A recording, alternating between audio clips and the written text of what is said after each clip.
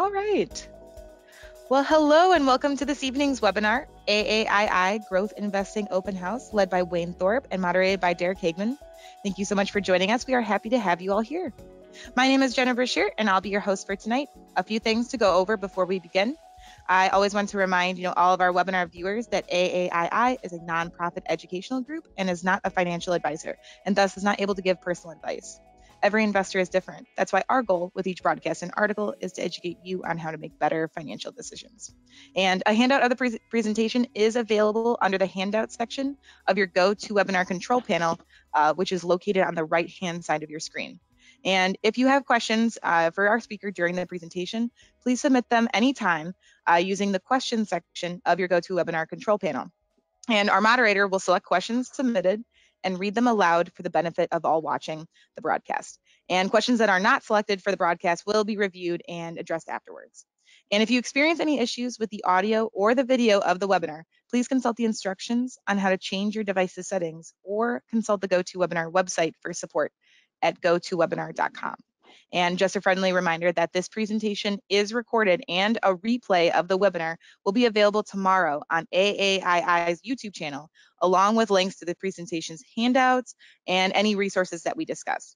And the PDF is also available at aaii.com/webinars tomorrow afternoon. And for new viewers, we'd like to give a little background about our organization. The American Association of Individual Investors is an independent nonprofit corporation formed in 1978 for the purpose of assisting individuals in becoming effective managers of their own assets through programs of education, information, and research. And with that, I'd like to hand over the presentation to Derek. Hey, thanks, Jenna, and hello and welcome to everyone to our live event. I think it's going to be a very educational evening as we are going to discover AAII's newest premium product through tonight's AAII Growth Investing Open House. My name is Derek Hagman. I'm a financial analyst at AAII and editor of AAII's Dividend Investing Service, and I'll be serving as tonight's moderator. It is my pleasure to introduce tonight's speaker, Wayne Thorp. And Wayne certainly wears a lot of different hats at AAII. Among numerous distinctions, Wayne is the creator, lead analyst, and editor of the AAII Growth Investing newsletter. He is also a senior financial analyst and a vice president at AAII. Welcome, Wayne, and thank you for joining us. Thank you, Derek, and thank you very much for playing injured tonight. Derek's a little bit under the weather. So appreciate you coming out, and thank you also to Jenna. Well, you did say it was my chance to get on radio. You said I had a nice deep voice, so I sent in my audition tapes earlier today. So we'll fingers crossed. Sounds good. And actually, thank you. Before we get started, I just wanted to thank Wayne. He's one of his favorite holidays is coming up next week, which is Thanksgiving, and he's going to be heading home to Michigan. And I managed to pry out Wayne's secret brine recipe for a turkey. So I thank you for that. And maybe my pleasure, maybe if participants are lucky enough and they email you, maybe you'll share it with them. I don't know. Well, once you go brine, you never go back. So I'm a firm believer. So if anyone's interested, I'd be willing to share and spread that Thanksgiving cheer. Awesome. Well, just a reminder, I know Jenna discussed this already, but if you do have questions for Wayne, please submit them using the questions section of your GoToWebinar control panel. And Wayne will be answering questions throughout the presentation. And with that, please take it away, Wayne. Well, thank you very much, Derek, and welcome everyone tonight's AAII Growth Investing Open House.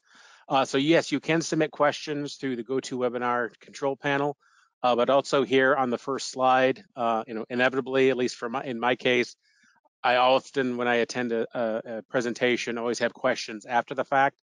So if you do have a question after the fact, feel free to reach out to me at wayne@aaii.com, and I'd be more than willing to try to answer any questions that you may have. But again, thank you. Welcome, everyone. So just an overview of what we're going to be talking about tonight.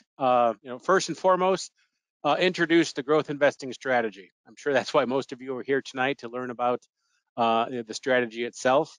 I'll be talking about the growth grade and the G-score that really form the cornerstone of the growth investing strategy. Talk about the addition and deletion criteria that I use to manage the portfolio. Also talk about how growth investing fits in amongst the other AI portfolios that are out there. Inevitably, you've probably heard of our shadow stock portfolio, Derek's dividend investing portfolio, the stock superstars report in VMQ, and sort of how does growth investing fit into those portfolios, and how does growth investing does it fit into your own investment strategy and your overall portfolio? And then lastly, I want to wrap up with an overview of the growth investing website. I want to give you a sneak peek of the growth investing portfolio. Now, this is a webinar, an open house. Growth investing is a premium product. So just managing expectations. I won't be flinging the doors completely wide open this evening, but I will give you hopefully at least a taste of what the types of stocks we're investing in and things like that. Walk you through our growth ideas, which are sort of extra investment opportunities following the growth strategy, as well as walking you through a stock analysis using the growth analyzer that we built for growth investing. And then lastly, Q&A session. Hopefully I'll be able to wrap this up in about a half hour, 40 minutes, leave some time for Q&A. Can go until probably a little bit after 10 o'clock, 10 minutes after the hour. But again, feel free to ask questions as we go or submit any questions after the fact. So, really to lead things off, why growth now? It's either a bit of hubris or maybe a little crazy or a little bit of both to be launching a growth investing newsletter right when growth is going through a bit of a down slump this year, especially relative to value. But what really led me down the path to try to develop a growth-oriented stock selection strategy, it really was the who and not the what. And the who are AAII members. On an annual basis, AAII surveys their members. And one of the questions that we always ask is, what is their preferred investment style? And year in and year out, nearly half of our members state that growth is their preferred strategy. So our members are interested in growth investing. So there was a need out there amongst our members. So then, we started looking at our other AI model portfolios, and I'll be touching on those a little more in depth a little bit later. But we have our AI shadow stock portfolio, the stock superstars report, dividend investing, and VMQ stocks. And none of these portfolios really have what I would consider to be a pure growth component. So there was a need amongst our members. We had a hole that's really an unfulfilled need based on our other portfolios. So we thought, okay, well, this might be something that we need to look into. But one of the problems I faced is that growth tends to underperform over the long term. I consider myself a little bit more of a value investor. There is a significant amount of research out there that shows over the long term, value does outperform growth. But looking at the way in which growth is typically defined, it's sort of the opposite end of value. So basically, it's high price to book stocks. That's really all they're looking at when they define a quote unquote growth portfolio. So it's like, from an academic sense, that necessarily really doesn't well define growth. So then I'm thinking, well, are the typical growth investing strategy, perhaps they're just doing it wrong. And that might sound a little arrogant, but that's one of the reasons why AAII, I've been with the association for 25 years, and I think people that have been familiar with the organization know that we tend to lean more towards value orientation.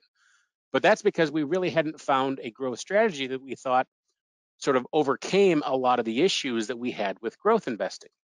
And so that's what I set out to do, is to try to come up with a growth investment approach that attempts to do growth investing right. So, irrespective, and I'm not a market timer, So I can't tell you, growth hasn't had a good year, hasn't really had the last 12 months or so. But prior to that, over the last 12, 15 years, growth has been soundly defeating value. So I can't tell you how long this underperformance relative to value is going to last. It could have, we've had a bit of a rebound in growth over the last week or so. Who knows if we found a bottom? I don't try to play that game. I'm not trying to time the market. So I believe that no matter if growth or value is performing better, there's always some compelling investment opportunities throughout the market cycle. So, I believe that the key is to find a reasoned approach that resonates with you, meets your investment time frame, your risk profile, et cetera. And it's a strategy that you can follow in a disciplined way. And whether that's growth or value, there are still, I think, going to be opportunities that will arise no matter where we are in the market or economic cycle. But my goal in trying to create, when I was creating the growth investment strategy, was to find a growth investing approach that overcame a lot of the shortfalls that many growth-oriented approaches have. First and foremost is so many growth-oriented approaches are when they're looking for growth, they're looking for the absolute best growth, the highest growth. And I did research, did analysis, did back testing through this process, and I found that looking for the highest level of growth is actually is almost as bad as looking for the worst growth. I did back testing that showed that if you identify stocks and pick stocks that are in the top 20% based on long-term growth and the bottom 20% based on long-term growth over a 20-year back testing period, those groups of companies performed almost exactly the same, and they were by far the worst performing stocks. So instead, I started looking for an approach that looked for consistent, sustainable growth. And on top of that, I'm looking for a history of profitability and cash flow generation, as well as fundamental factors that indicate quality growth going forward. So, I'm sure another question that a lot of you have is growth investing right for you? Now, first and foremost, this portfolio is geared towards people that are looking, investors that are looking for capital appreciation versus dividend income. If you are looking solely for dividend income, then you might want to look into Derek's dividend investing portfolio. There, I think, out of the 20 stock portfolio that is the growth investing portfolio, I believe there are 5 or 6 stocks that pay dividends. So I don't exclude companies that pay a dividend, but certainly not actively seeking them out. So any dividend income that's generated by this portfolio is purely incidental. Now, as investors, we're always hearing about diversification. Sort of simple diversification is looking at, investing across different sectors and industries. But pure portfolio diversification spans not only industries and sectors, but also delves into more investment styles. So that's when you get into momentum, growth, value, etc. And if you're looking for a growth component to your stock portfolio, then growth investing, I think, definitely is an element as a portfolio that would satisfy that need. But it's important to point out that this is a concentrated portfolio. And this is actually, I purchased the last 2 stocks out of the 20 stock portfolio today. Was investing into the full 20 stocks over about 3 weeks. And so bought the last 2 stocks today. So the growth investing portfolio is fully invested in 20 stocks. And this is the breakdown of the current portfolio as of probably late morning, early afternoon. So you can see that this is definitely a concentrated portfolio. Half of it is in technology. You got 20% in consumer cyclicals, 14% in healthcare. You got a smattering then in consumer defensive, industrials, and financial services. You can also see that by and large, this is a large cap portfolio. So roughly, probably about 85% of the portfolio are large cap, actually 86.3% to be exact, of the portfolio are large cap stocks. The rest are mid caps.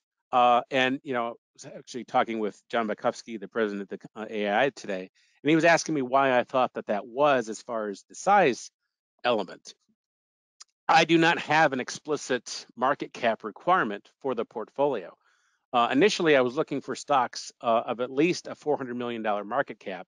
But what I'm finding is the stocks that are passing this portfolio, the screen that I have set up for this portfolio, that never comes into play.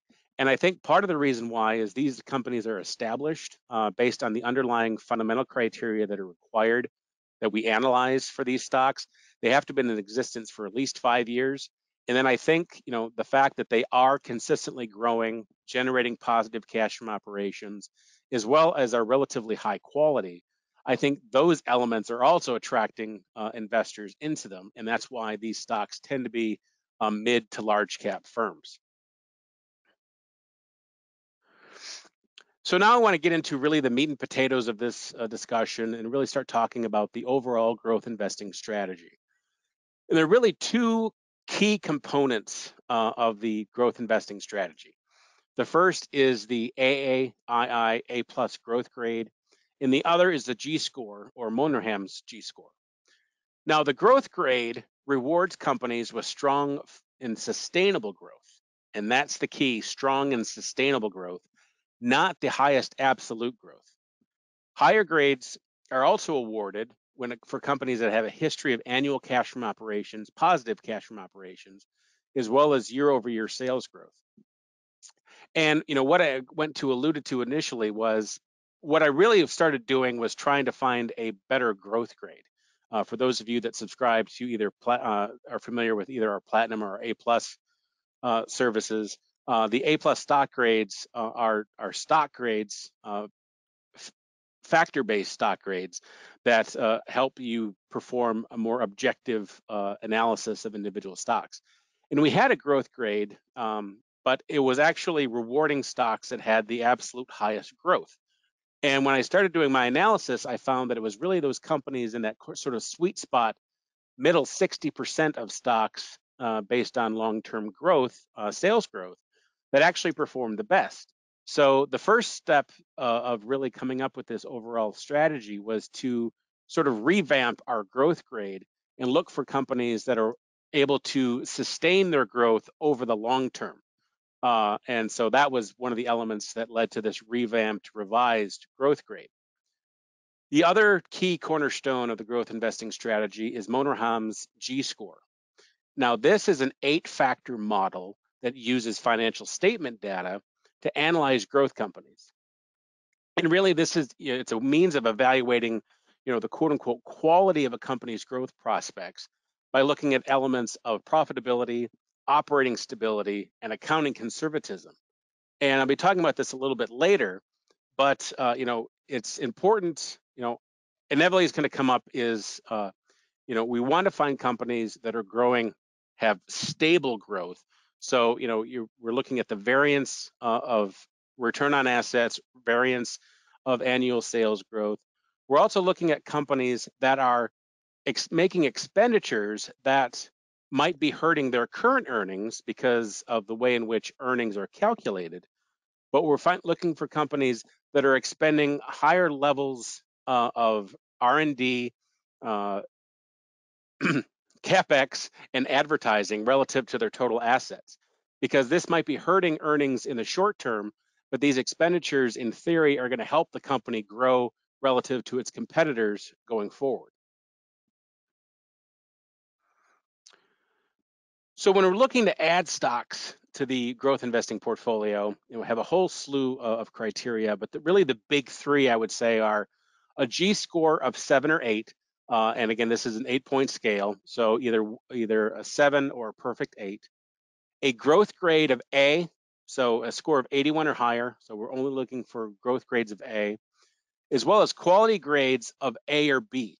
And this is an additional, the A+ quality grade is an overlay that we use a lot, that I use a lot. It's more useful kind of in an exclusionary aspect, where when you're looking for companies that tend to have a low quality grade, not necessarily the companies that have a quality grade of A or B are necessarily better or longer term, better performers long term, but we found that actually looking at avoiding companies that have a quality grade of like a D or an F. Those significantly underperform. So we're looking at the quality grade more of as an exclusionary to sort of kick out the stinkers that might be lurking out there. We're also looking for positive year-over-year sales growth for the latest fiscal quarter. So basically, sales have to have increased for the latest quarter relative to the same quarter a year ago. Positive trailing cash from operations. So over the last 12 months, a company's cash from operations is positive. Minimum market cap and liquidity requirements. Really, it's more the liquidity requirements. Again, we're not, because of the stocks that are passing, I have not yet had to implement a minimum market cap requirement.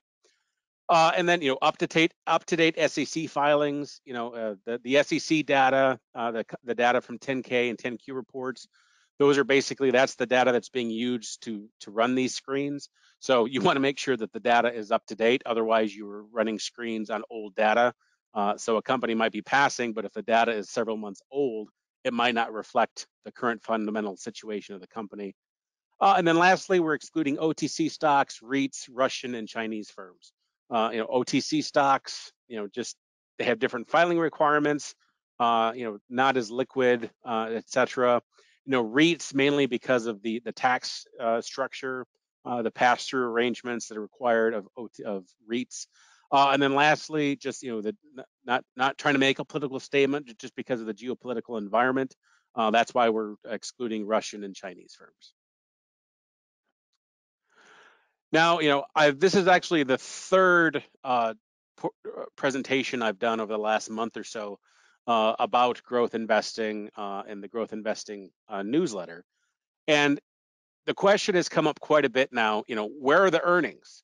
We're talking about top line growth, cash from operations, et cetera. Where are the earnings, either historical earnings growth or forecasted earnings growth? And, earnings really only come into play when we're looking at earnings stability as part of the G-score. And even then, we're looking at return on assets over a 5-year period and looking how the annual return on assets for a company fluctuates over time. But we really don't explicitly look at earnings. And my opinion, and there's a lot of information and data that supports this, is that a company needs to produce top line growth in order to grow earnings. Quote unquote profitable companies can still go bankrupt if they don't generate sufficient cash. So that's why I'm more interested in top line growth and cash from operations. Because really, at the end of the day, earnings are an accounting measure impacted by management decisions. Company management can be making assumptions regarding, depreciation scales, things like that. They have some guidelines based on GAAP, but there's still a lot of assumptions and whatnot that companies can use to basically manage earnings. Whereas sales and cash, there's really less of an opportunity to manage those. And then, when we're looking at forward earnings, to be blunt, analysts aren't the most reliable individuals that are out there. David Dremen, I really done a lot of his reading. He was one of the forefront of behavioral finance. He points out and suggests that only 1 in 4 analysts correctly estimate future fundamentals within 5 percentage points. At the end of the day, I don't want to be putting my money in the hands of people that are at best maybe reliable 25% of the time. I'll take my chances, especially when I've developed what I believe is a very sound, rational investment strategy. So, that's really why earnings aren't used for this. And I just realized that I have use the same statement twice, but I guess just really trying to hit that home that again, analysts they tend to be overly optimistic, and even then, they're not very close when it comes to their overall estimates. Another question that it comes up as well is, what do you do as far as valuation goes? Is this a GARP portfolio, growth or reasonable price? Are you using some type of a value overlay? No, I'm not. I'm looking for companies that are generating reasonable and sustainable growth, generating positive cash from operations, and have stable year-over-year sales growth. And good, bad, or indifferent, these end up, at least currently, finding companies that have high valuations. So here's slide 10. I grayed out. Now these are the actual 20 companies that are currently a portfolio, because this is an open house. I did have to gray out the actual names of these companies, but these, take my word for it, but I am telling the truth. These are the actual value scores, the A+ value scores. So, these companies are amongst the most expensive based on the A+ value score. And it really, at the end of the day, it makes sense. These companies have very high expectations, and that's warranted based on their track record of consistent growth, cash flows, and quality. A lot of people out there, and I've talked to a lot of our members over the years, and they too, are definitely looking for reasonably priced stocks. So when you see valuations like this, inevitably, that's going to raise some eyebrows, and I can appreciate that. But then my counter is this slide, and this is based on data from the Boston Consulting Group and Morgan Stanley Research. And what they did was they looked at basically 4 factors when selecting stocks: free cash flow, multiple, which is basically the price multiple, so pre-E, price to book, the margin, so the profitability of a company, as well as revenue growth. And they looked at that and the impact of using those 4 elements, selecting stocks, and the impact of those selection methodologies on price performance based on how long your holding period is. So if you have a 1-year holding period, which I know very few people that say, I hold it for a year and I get rid of it. But if you do have a 1-year holding period, the vast majority of the price performance is driven by the price multiple. So that's really, that's why you see such wild swings in high valuation stocks, especially what we've been seeing in the sort of the FANG stocks over the last year. Those had the highest multiples. And so over a short period of time, as those valuations adjust based on being revised expectations, you're going to see significant swings in the price. So not surprising that over a 1-year holding period, the multiple is going to be the primary driver of stock price. But the longer your holding period, you see that this yellow part, which is the impact of the multiple on stock price, the longer your holding period, the less impactful the price multiple is on price performance, to the point where when you get to a 10-year holding period, only 5% of the price performance is being driven by price multiple as a selection criteria. Instead, you see that almost 3/4, well, actually 74, 84, 89% of the price performance over a 10-year holding period is being driven by sales or profits, which is basically the cornerstone of the growth investing strategy. And this came up, I think, in a presentation a few weeks ago. Is I've been in the business for 25 years. I tend to be a little more jaded, and it's rare that I have aha moments anymore. But when I came across this research probably in the last year or so, right around the time actually I think that I started thinking about developing this growth investing strategy. When I saw this, I'm like, wow. I mean, that's huge. And so, yes, over a 1-year period, price multiple is definitely going to have a significant impact. But the whole notion of the growth investing portfolio is to be holding these stocks for multiple years. I feel very confident that the average holding period will be 3+ years for these stocks that are in the portfolio. So the longer your holding period, the less impact price multiple as a selection criteria is as on stock price. Now, we talked about the criteria that go into buying a stock. There's so much that's written out there. Basically, it's hard not to go to a financial website these days and say, is such and such a stock a good buy these days, and things like that. Not nearly enough is written about when to sell. But all AAII model portfolios understand that it's the buy decision, the sell decision is just as important as the buy decision. So with that in mind, have a very explicit set of mechanical rules on the addition side and have a very explicit hard and fast set of rules when it comes to deleting stocks from the portfolio. And again, they are driven, a good set of sell criteria basically are kind of the mirror of your addition criteria. So the three big elements of the sell criteria are the G-score deteriorates. So it has to be 7 or above to be added to the portfolio. If the G-score falls to 2 or lower, it's out. And these are if any of these happen. It is not or. So it's not and, it's or. So if any of these happen individually, the stock is sold. The growth grade falls to D or lower.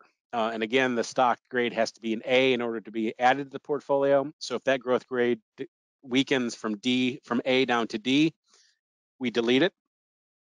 The quality grade falls to F. If it has to be an A or a B to be added to the portfolio, if it weakens to an F, it's gone. If we've seen negative year-over-year sales growth for 4 consecutive quarters, so again, we're looking at same quarter growth. So the growth from the current quarter to the same quarter a year ago. If a company has 4 consecutive quarters or year-over-year decline in sales, it's out. If the 5-year sales growth falls to the bottom 20% of the stock universe, so basically it's no longer a growth company, it is also jettisoned. Trailing cash from operations turns negative. And then lastly, the only price performance element that I really look at for the growth investing is after being held for 3 years, if the stock has underperformed the benchmark, which for this portfolio is the iShares Core S&P 500 ETF or the IVV. If over 3 years of being held, the stock is underperforming IVV, it is sold as well. So again, if any of these elements is met, it is deleted from the portfolio. So now lastly, before I start really showing you what you can get with growth investing, I do want to touch on where growth investing falls amongst our already pretty deep bench of portfolios that we offer here at AAII. The nice thing is, though, when you look at these portfolios, there's very little overlap as far as stocks go, there's zero overlap. But as far as the elements used to select stocks, there's hardly any overlap compared to our other portfolios. The AAII Shadow Stock portfolio is a deep value, so looking for the bottom 20% of stocks based on price to book and micro cap. So basically, I think now it's a market cap below $400 million. So this is deep value, very small companies. Dividend investing, which again, Derek is the lead analyst and editor of. Derek is looking for companies that have low or reasonable valuations, as well as a history of earnings and dividend growth, along with positive free cash flow that will allow a company, in theory, to continue paying and growing its dividend going forward. Then we have the Stock Superstars report, which I was the former editor and also can't believe was also helped create that back 20-some years ago. The Stock Superstars report, we're looking for style diversification using 4 distinct and unique strategies from Wall Street gurus. And tends to be, group 1, the O'Neill approach does use price momentum, a little bit of growth, but not to the same element. That's actually looking for kind of absolute growth there. And then John Neff, who's one of my favorite investors, that is more of a GARP strategy, where he's also, when he was managing the Magellan Fund, he and his team also looked for companies that were generating reasonable but sustainable growth. So that's one of the reasons why this growth strategy also resonates very strongly with me when looking for companies that are more in that sweet spot of the middle 60% of long-term sales growth. And then lastly, we have the VMQ stocks portfolio. This is based on academic research that in creating factors, looking at factors of value, momentum, and quality. So for the stocks in this portfolio, really the intersection of low valuations and strong price momentum, with overlaying that quality element as well, more of an exclusionary aspect. So, we have, again, a very deep bench of portfolios here at AII, but when you look at growth investing relative to our other portfolios, I think that growth investing really stands out as far as its uniqueness, and has a very distinct segment of the overall market. So now I want to touch on the growth investing website. It's growth.aai.com. So growth investing is a 20 stock portfolio. And as a subscriber to growth investing, you have access to those 20 stocks that are now fully invested in the portfolio. So you can see exactly what stocks are in there, how they're behaving on a daily basis, as well as underlying fundamental data that will be updated daily that can help you to see if any of the holdings are nearing a deletion point. We also have the growth ideas list. These are stocks that meet all of the initial criteria to be added to the growth investing portfolio, but they aren't they are not in the portfolio currently. This is the list that when the time comes, inevitably I will have to sell a stock from the portfolio. This ideas list will feed those additions. So again, these companies meet all the initial criteria, but there's no guarantee that they'll ever be added to the real portfolio. So if you do buy from that, it's up to you to be able to monitor the different criteria that we used on the sell side and make that sell decision yourself. We also have the growth analyzer. Inevitably, you have stocks that are already in your portfolio. You have stocks on a watch list, etc. The growth analyzer will allow you to enter in a stock ticker and perform an analysis within the construct of the growth investing approach to see, how closely that particular stock aligns with the overall strategy. Then on a weekly basis, you get commentary from yours truly, talking about the portfolio, growth investing, the different elements we might be looking at when we're picking stocks. Inevitably there'll be some macro discussions to boot, but this is where I try to educate my readers. Again, talking about the things that I'm looking at when I'm looking at the portfolio, and things of that nature. And then lastly, user how-to materials. We spent a lot of time as we were building this newsletter to make sure that we have all of the materials available out there so that someone who comes to growth investing can understand it, and by understanding it, will feel comfortable investing in it. Hey, Wayne, just a couple questions came in kind of around the same topic.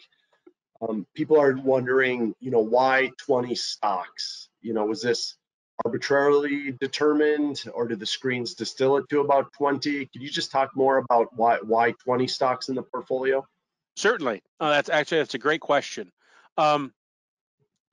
Having managed the Stock Superstars report, which at its inception, well, actually at its absolute initial inception, had about 70 or 80 stocks, that then over almost immediately we narrowed that down to 36 and then brought it up to 40 when we did a reboot of it a few years ago. Then, Derek, I believe dividend investing is 24 stocks. Is that correct? That's correct. Yep. And then VMQ is 20.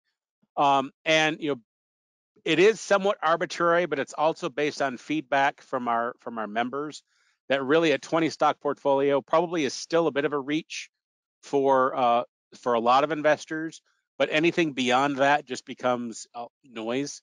So it's trying to find that sweet spot between giving people enough stocks that they can pick and choose and have a bit of a choice, but not so many that they're sort of confronted with analysis paralysis. So that's how we ended up at 20. But then, and I'll show you that in just a moment, the ideas list has, I think, currently around 35 or 40 stocks.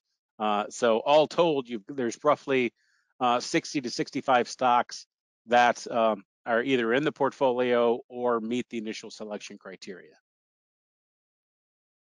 So this is the growth investing website. It's very similar in layout if you're familiar with any of the other model portfolio newsletters that we have out there. But this is the initial portfolio, the initial homepage. So it gives you the latest commentary that I've written, access to our full archive of commentary. Performance. So we launched the portfolio. I made the first buys for the portfolio on Thursday, October 27th. So what it's tomorrow will mark the 3-week anniversary of the portfolio. So we have a limited performance based real-time performance. We back tested this over several years prior to launch. But again, this is the growth investing landing page. So one of the elements you have, as I alluded to, is you have the current portfolio holdings. So it gave you a small taste of the stocks that are currently in the growth investing portfolio. 3 of the first 5 that were added to the portfolio back. The alert was issued on the 26th, but I actually bought them on the 27th of October. Our ASML holding, which is a semiconductor company. Mercado Libre Inc., which is sort of the Latin American Amazon, and then Star Surgical Company. I was not aware, but actually my mother just used Star Surgical products. She just had her cataracts done and actually had in the process now they can go in and say, oh, do you want your eyesight improved too? Which never knew that. And she actually had implantable lenses produced, I'm sure, probably by Star Surgical because they are the #1 manufacturer of implantable lenses. So you have, but on this page, you have all 20. So you have your portfolio holdings, with very key information. You can find out immediately if the stock currently qualifies. So if that check mark is there, that means that it meets all of the criteria to be added to the portfolio. Over time, these check marks might fall off. That doesn't mean we're going to immediately sell them. We do allow some weakening of the underlying fundamentals. So just because a company doesn't currently qualify doesn't necessarily mean we're going to turn around and sell it immediately. But you get the rudimentary G-score, growth grade, quality grade, industry, and then if there's any news items. Then you can track the performance. So we have individual stock performance. We break down the G-score and the growth grade components as part of the portfolio analysis, and then some additional fundamental criteria and data that are part of the portfolio characteristics. And actually, let me do one thing. Probably make this a little.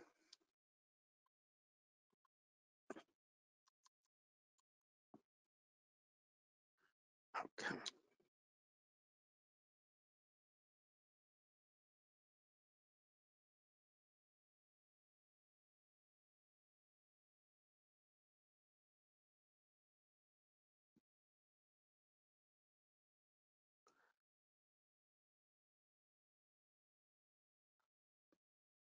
Apologies, I have a finicky laptop tonight that's growing a little.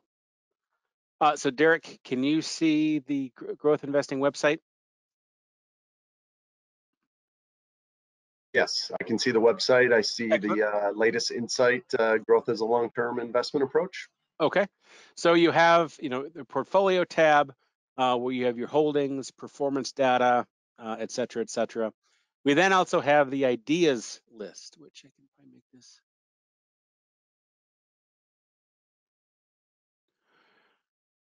So the ideas list, to repeat, these are companies that meet all of the criteria that make up the growth investing strategy. So in theory, any of the stocks that are on this ideas list could be added if need be. If we had a sell, they would be the stocks that would be chosen. This is the group that any replacements would be chosen from. As I said, currently I think there's around 35 or 40. This is also, 20 stocks is a lot to a lot of people, but if you look at the 20 stocks and aren't satisfied with the stocks that are currently held in the portfolio, then you can come to the ideas list and find some additional stocks that might be better suited or more interesting to you.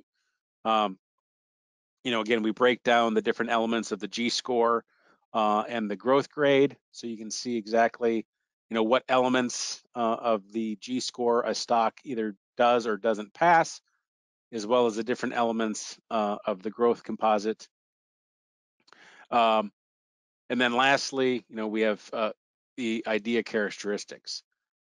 So, really to give you a decent overview of the approach, what I'd like to do then is give an overview of an individual stock using the growth analyzer. And actually, I'm going to pick Hershey, probably not a company that is on people's radar screen when you start talking about growth stocks, but it does meet all of our current criteria. So this is the growth analyzer of growth investing. And, see, we're already about 50 minutes in, so probably have to go a little bit faster than I would like to allow for questions. But, you start out, you have the AAII Growth Investing report card. So you can see what the G-score and the growth rate is for the company, in this case, Hershey, the chocolate company. So it scores a 7 out of 8 on the G-score and an 89 out of 100 on the growth grade. You then can see the 8 different tests that underlie the G-score. So a check basically means that the company got 1 point on the 8-point scale. And these elements are looking at a company's a given financial metric, all but one relative to its industry. So these ratios, we're really doing it's an industry comparison because a lot of these data points are very industry specific. So the test is always against a company's respective industry. So let's just dive through and look at the different elements. So the growth grade really is made up of 3 different parts.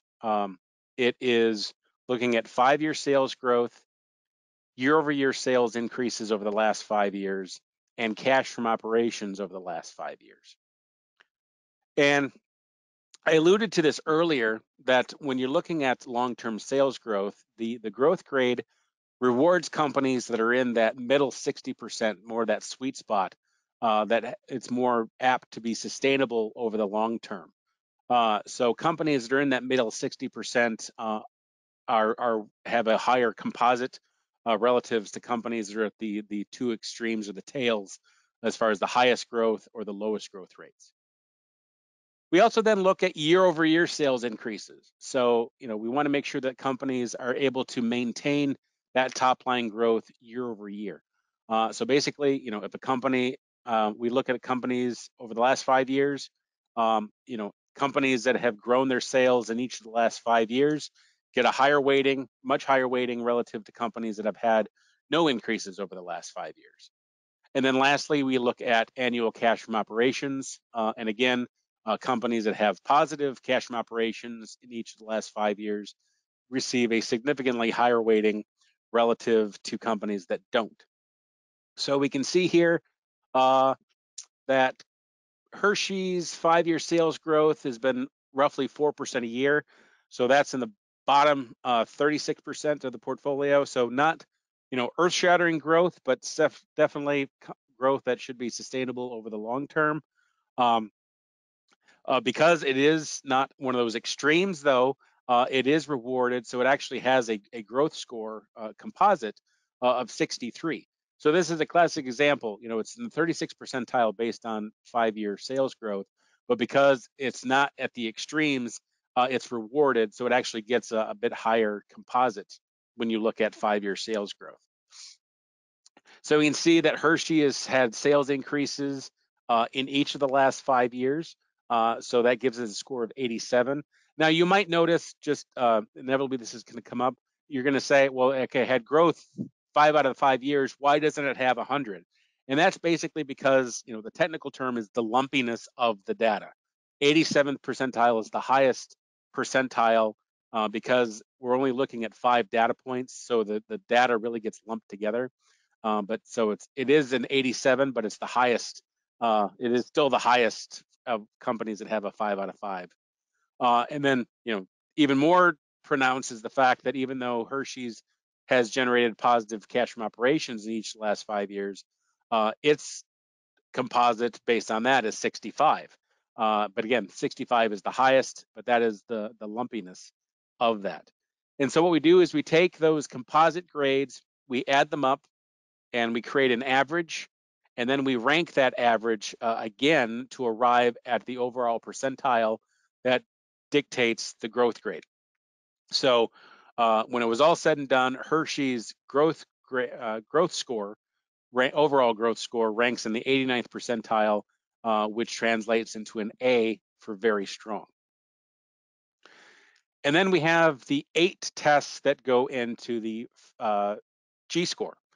And those are broken down into profitability and cash flow, business variability, as well as accounting conservatism.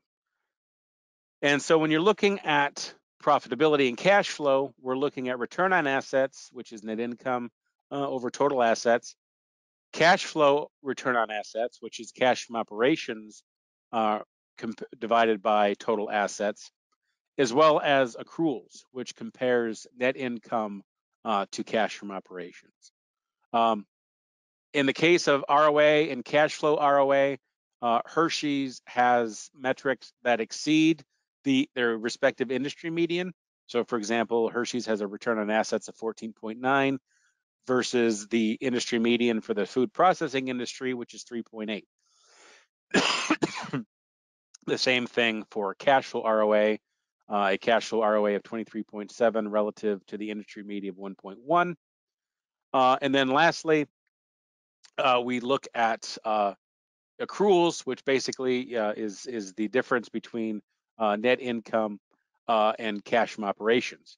And so if cash from operations exceeds net income, the higher, the greater the degree that cash from operations exceeds net income points to higher earnings quality, less manipulation, less accruals that go into calculating a company's earnings per share. In this case, Hershey's cash from operations of 2.2 billion exceeds its net income of 1.5 billion, so it gets that point. Then we look at earnings variability. That has become a factor that's looked at quite a bit over the last several years. Is the volatility of a given stock and how in its growth. And here we look at variability in earnings and sales growth. Earnings variability, we look at the variance in annual return on assets over the last 5 years. Sales variability is we look at the annual growth in sales over each of the last 5 years and calculate the variance in that. And then we compare those variances to that of the overall industry. So we can see that the variance in return on assets over the last 5 years is 2.1%, which is significantly lower than the industry median of 21.1%. So in this case, being lower than the industry median is what we're looking for. And then we're looking at year-over-year sales growth, the variability in that. The variance is 13.1% for Hershey's versus 129.2% for the industry median. So in both of these cases, we get a check mark for Hershey's. And then lastly, we're looking at accounting conservatism. And here we are looking at a company's expenditures on R&D, capital expenditures, and advertising. And for a company that is spending more on those 3 elements relative to its total assets than that of its respective industry, they actually are rewarded for that, because a company might be spending a lot on R&D, spending a lot on capital expenditures, spending a lot on advertising, which will depress its earnings. But in theory, and academic research points this out, that in the long term, a company that is spending more on R&D, spending more on CapEx, spending more on advertising will actually have more sustainable growth going forward. So in these three, we were measuring basically an intensity ratio, which compares R&D, CapEx, or advertising to a company's total assets. So it's sort of normalizing those levels of expenditures and comparing that to its industry. In two of these three cases, Hershey's intensity is greater than that of its industry. The exception is R&D, which Hershey's does not report R&D expenditures explicitly on its financial statements, so it's not able to be evaluated, so it doesn't get a point for that. So that's ultimately what's keeping Hershey's from being rewarded that 8 out of 8, is the fact that it doesn't report R&D expenses. So we add up all these check marks, and that leads us to 7, and that's where we come up with the G score of 7. So that is, a very quick overview of the primary elements of the growth investing approach. Let me see here. Let me go back.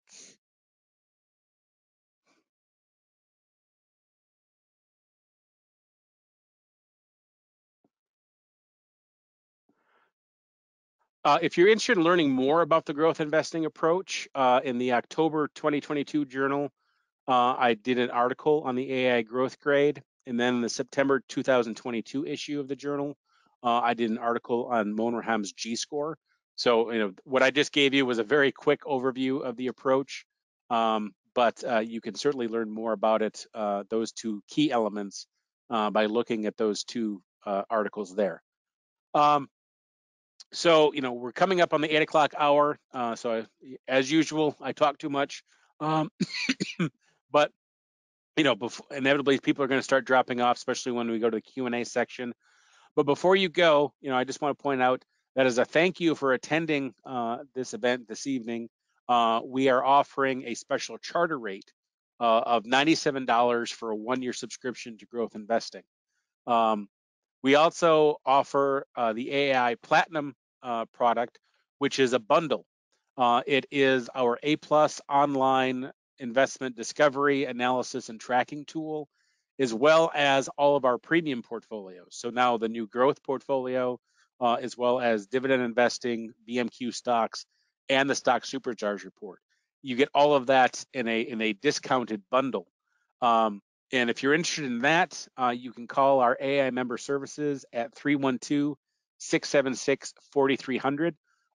Reason why we don't have an explicit price for this is because if you have an existing product, so if you subscribe to A+ or you subscribe to SSR, we will give you a prorated refund based on that. So we can't, so depending if you have other services already, that will impact what your total price is. But you can go to invest.aai.com/growth-investing-97-members. This is in your handout as well. But with that, I would like to thank everyone for attending this evening, and I can open up the floor to some questions for the next 10 minutes or so. All right, definitely thank you, Wayne. That was a great presentation, very informative. A lot of questions have come in. There's definitely some common themes, so I'll try to lump some of the questions together. People were interested in your backtesting experience with the approach. Mm-hmm. I think you may have published some of those results. Where could people find those results if they were interested in seeing what you did with your backtesting? Both of those two articles that I alluded to before I wrap things up discuss some of the backtesting that was done to arrive at the overall strategy. Obviously, if anyone has any specific questions, feel free to contact me at wayne@aai.com. But yeah, do provide some of those backtesting statistics in those two articles. All right.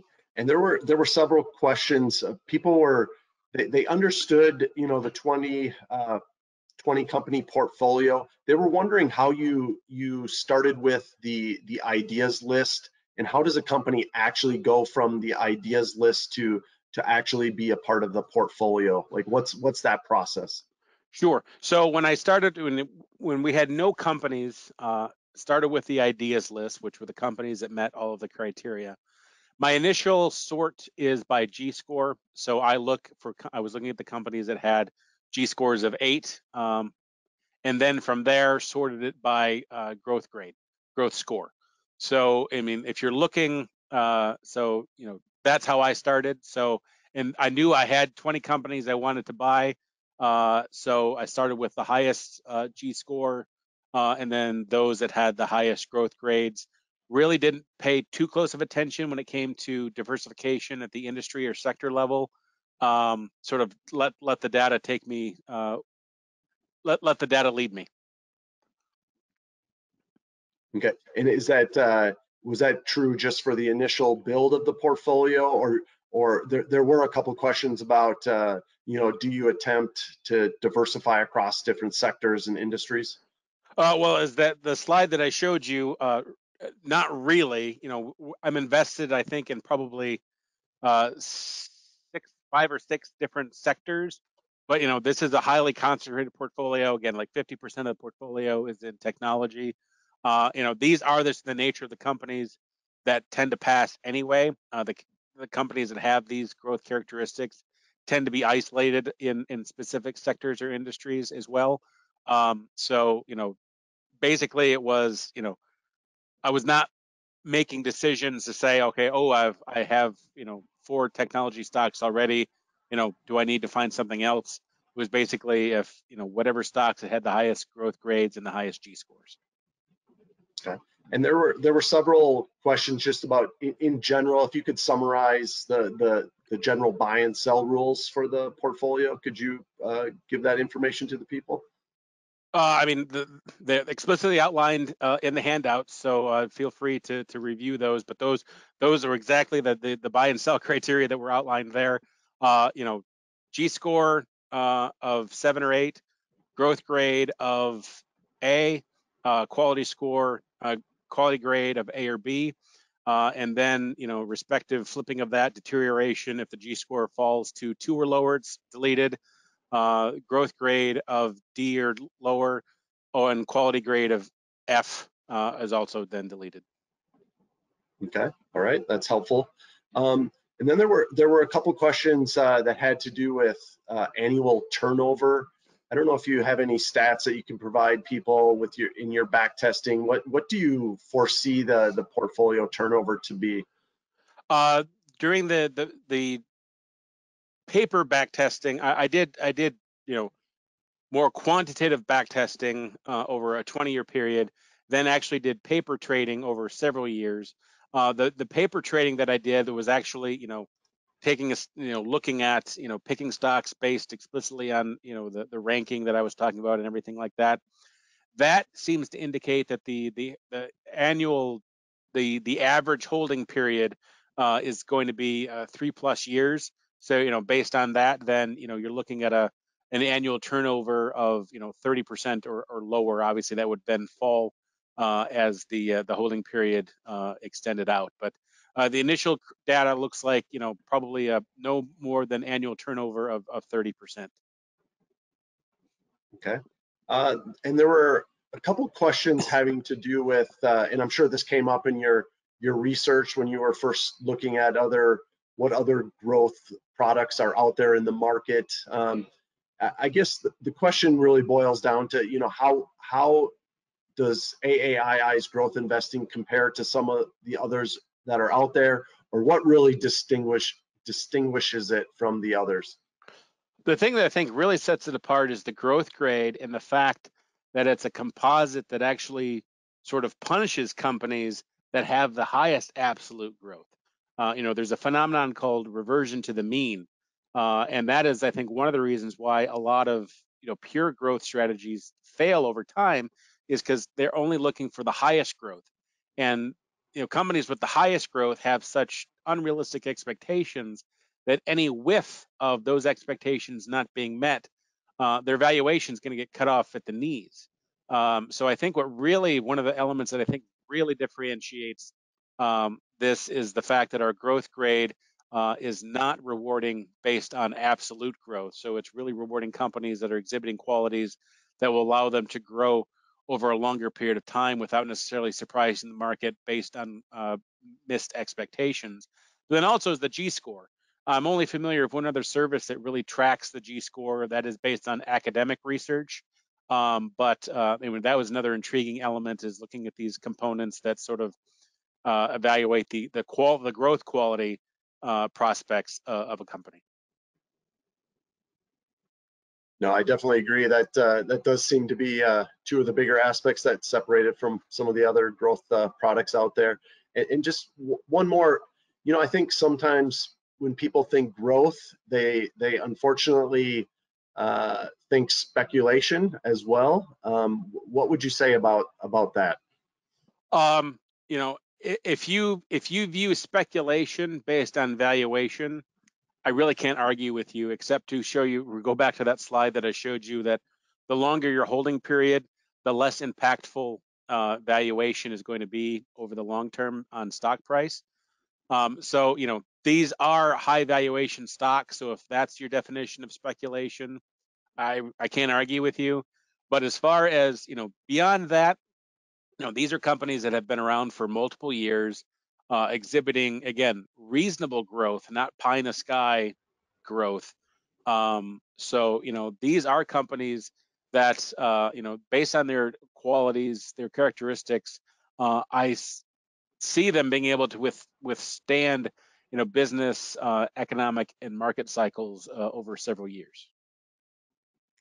And I think we just want to be respectful of our participants' time, etc. But I think so. We'll just take one last question here, and I think it's a good one.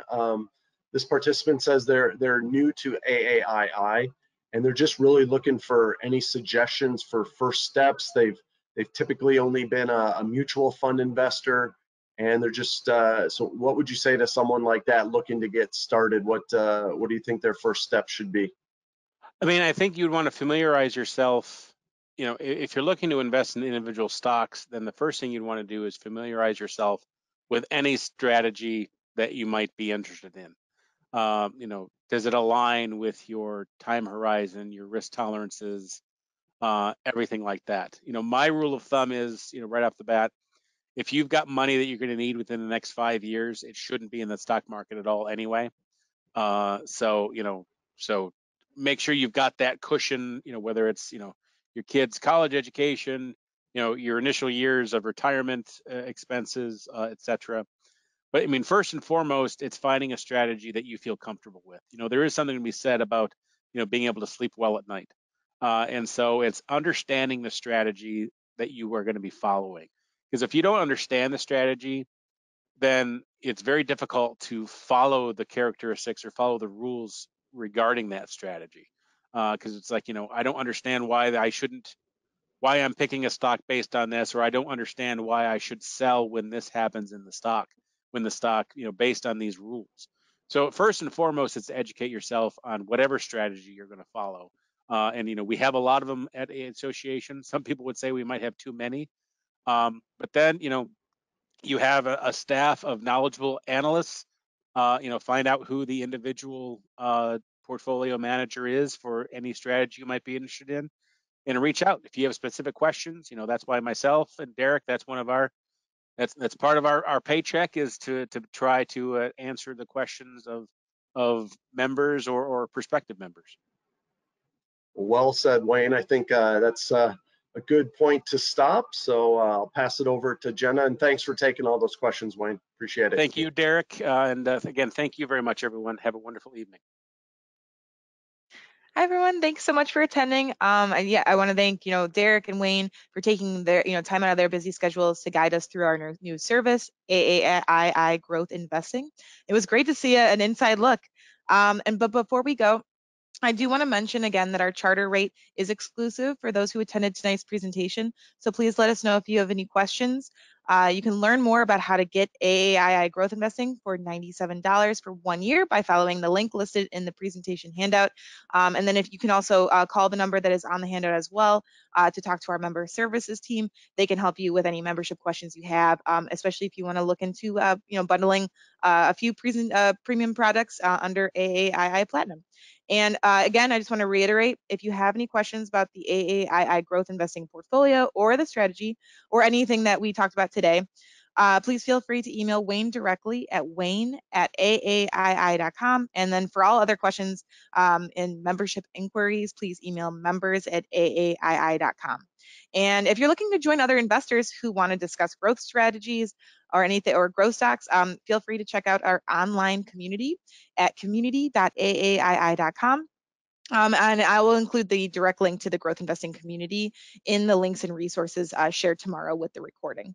And just to kind of go off of that and mention again, this presentation is recorded and a replay of the webinar will be available tomorrow on AAII's YouTube channel, along with links to this presentation's handouts, as well as all of the resources that we discussed tonight. And it'll also be on AAII.com/webinars. The handout is also available on that page as well. So with that, we wish all of you viewing good health, good fortune, and a great evening. Thank you and take care.